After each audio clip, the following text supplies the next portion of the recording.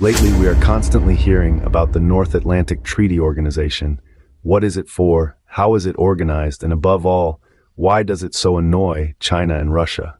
Well, come on, make yourself comfortable. We're going to see it right now, and why it plays a significant role in global politics. Welcome to our deep dive into the heart of the Atlantic Alliance. OTAN, or the North Atlantic Treaty Organization as it is known in English. It's a symbol of unity, a bastion against threats, and a testament to the power of cooperation among nations. Well, the other OTAN is a political and military alliance between the United States and Canada, and a large part of the European countries. Currently, OTAN is formed by 30 countries. It's a titan born out of the ashes of World War II. The most important of the North Atlantic Treaty, in its Article 5, which says that an armed attack against one of the members of the alliance that takes place in Europe or North America will be considered as an attack against all the countries of the organization. That is, that all the countries that form the other have the duty to defend each other. The treaty specifically speaks of an attack in North America or Europe or the islands of member countries that are north of the Tropic of Cancer, i.e., territories such as Ceuta and Melilla or the Falkland Islands are not under the umbrella of protection of the other. So far, only once has Article 5 been invoked. And who was it? Yes, the United States in 2001. After the attacks of the 11S, OTAN answered this call by collaborating in the war against the Taliban in Afghanistan. However, all members have an ace up their sleeve, that is the Article 4, according to which any country can call on the rest to consult and expose to the alliance to a particular problem. This so-called consultation has only been held 4 times in history.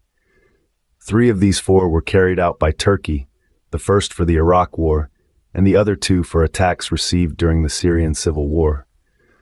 The 4th has been invoked by Poland during the 2014 Crimean crisis due to the mobilization of Russian troops on the Polish border. Well, here's the part about what is OTAN. But you're probably more interested to know why there is now so much fuss with OTAN and who and why are their enemies. Let's decode the mystery together. In the aftermath of World War II, a new alliance emerged. This was an era marked by destruction and despair, a time when the world was in desperate need of stability and peace. Amidst this chaos, the seeds of the Organization of the Atlantic Treaty, or OTAN as we know it, were planted. In the late 40s, the world was divided, caught in a power struggle between 2 ideological behemoths, the democratic West and the communist East. The Western nations, led by the United States, recognized the need for collective defense against potential aggression from the East, specifically the Soviet Union. And so, they began to lay the groundwork for an alliance that would stand the test of time. On the 4th of April, 1949, in Washington, D.C., 12 nations came together to sign a historic document.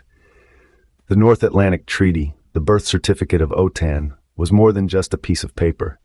It was a promise, a commitment to stand together in defense of peace and security. The founding members, ranging from North America to Western Europe, pledged to safeguard freedom and democracy against the threat of totalitarianism. But OTAN was not just about military might or strategic alliances. At its heart, it was a symbol of unity, a testament to the power of cooperation. It was a beacon of hope in a world darkened by the shadow of conflict and division. The initial purpose of OTAN was clear: to deter Soviet aggression, prevent the revival of nationalist militarism, and encourage political dialogue. Thus, OTAN was born, a beacon of unity in a world divided. Its birth marked a turning point in global politics, setting the stage for a new era of international cooperation. It was the dawn of a new age, an age of alliances, where the strength of the many would shield against the might of the few. Fast forward to today, OTAN is not just about defense anymore. This alliance has evolved into a complex structure, a global network that goes far beyond the conventional understanding of a military alliance. It's like a high-tech fortress with layers upon layers of intricate mechanisms, all working together to maintain peace and security. At the heart of this fortress is the North Atlantic Council, the decision-making body of OTAN, where each member country has an equal voice. The Council is supported by various committees and working groups, each with its specific mandate, ensuring that all aspects of security are covered. Then there's the military arm of OTAN, a formidable force that extends across land, sea, and air. This includes the integrated military structure, where military resources from member countries are pooled together for collective defense. But OTAN's reach extends beyond the battlefield. It's involved in political consultations, crisis management, and cooperative security initiatives. It's a platform for diplomacy, fostering dialogue and cooperation even with non-member countries. It's a hub for innovation, constantly adapting to new security challenges such as cyber threats and terrorism.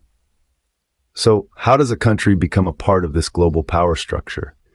Well, it's not a straightforward process. A country needs to demonstrate its commitment to democratic values, human rights, and the rule of law. It must be ready to contribute to the collective defense and security. It must undergo a period of intense dialogue and scrutiny before being invited to join. It's a rigorous process, but one that ensures the integrity and unity of the alliance. As we can see, OTAN is more than a shield. It's a symbol of unity, a platform for cooperation, and a beacon of hope in an uncertain world. It's not just about defending territories. It's about protecting values, promoting stability, and preserving peace. Being a part of OTAN is being a part of a global power structure.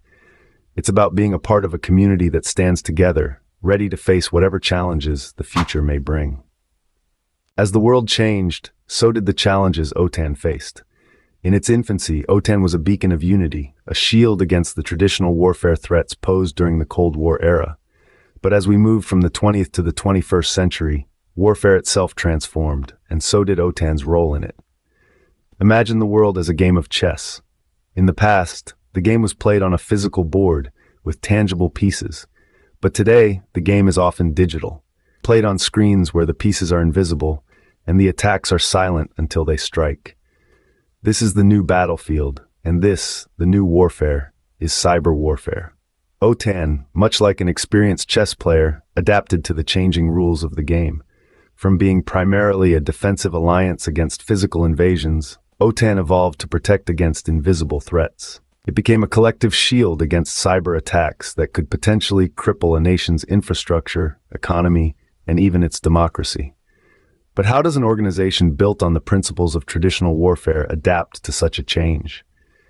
The answer lies in its inherent strength: unity.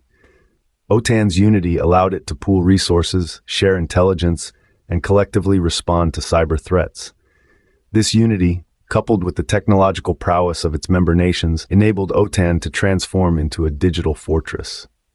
As we look at OTAN today, we see an alliance that has not only stood the test of time, but has also evolved with it.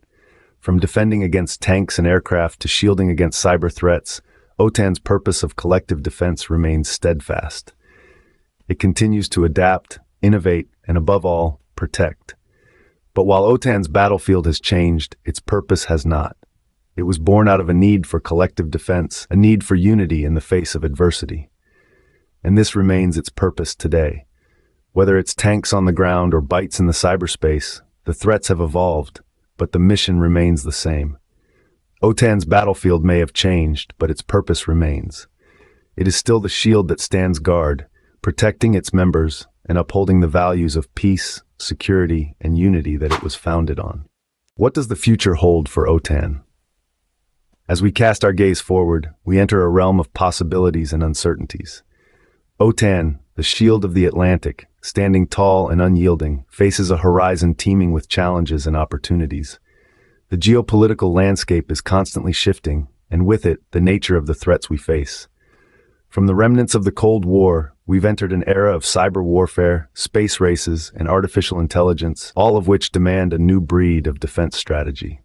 For OTAN, this means a continuous evolution, a relentless pursuit of innovation and adaptation. Imagine a future where the alliance's shield extends even further, encompassing new territories, new members, countries from every corner of the globe, each bringing their unique strengths and perspectives to the table, enriching the collective defense. The expansion of OTAN is not just about numbers, but about enhancing the diversity and capabilities of the alliance. But this future is not without its challenges. Each new member, each new technology, presents its own set of complexities. Cybersecurity threats, for instance, are no longer confined to the digital realm. They have the potential to disrupt our physical world, our infrastructure, our daily lives. OTAN must rise to the challenge, developing cutting-edge defenses to safeguard our interconnected world. And let's not forget the technological advancements on the horizon. From AI-powered defense systems to quantum computing, the future of OTAN could very well be a scene from a science fiction novel. These technologies hold immense potential, but they also come with their own ethical and practical challenges. OTAN must navigate these complexities, ensuring that technology serves the cause of peace and security, not undermine it. In an ever-changing world, OTAN must adapt to continue its mission. The future may present new challenges, new frontiers, but one thing remains certain: the alliance's commitment to collective defense, to peace, to security. The shield of the Atlantic will continue to stand, ever vigilant, ever ready. And as we stride into the future, we do so with the knowledge that OTAN, our shield, will adapt, evolve, and grow stronger, ever upholding its mission in our rapidly changing world. So why does OTAN matter in our lives, you may ask? Well, let's think about it. Imagine a world without this shield, this fortress of unity. OTAN's significance stretches far beyond the boundaries of its member countries. It's a beacon of security and peace, a bulwark against the tides of conflict and instability.